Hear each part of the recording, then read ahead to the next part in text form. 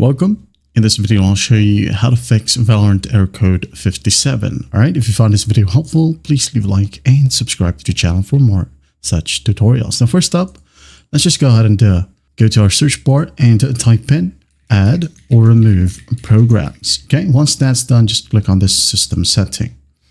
Alright, once done, go ahead and find Riot Vanguard. If you can't find it, go ahead and use the search bar and type in Riot Vanguard. Like so, and once done, just click on the three dots and hit on uninstall.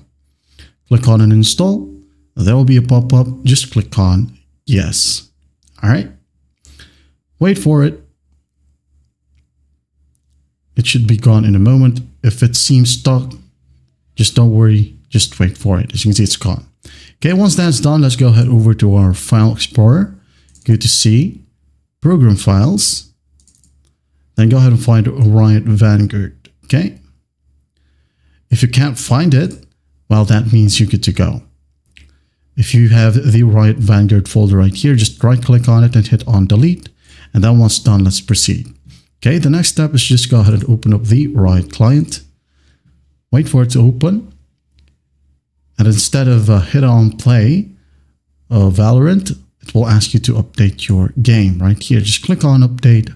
Wait for the process to finish, and once done, it will ask you to restart your computer. Just go ahead and do so.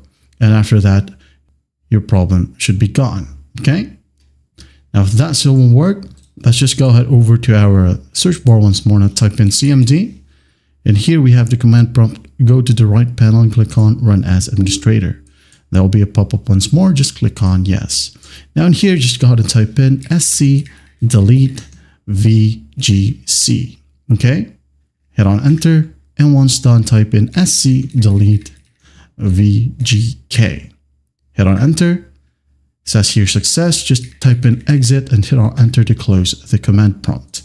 All right, once that's done, go ahead and restart your computer.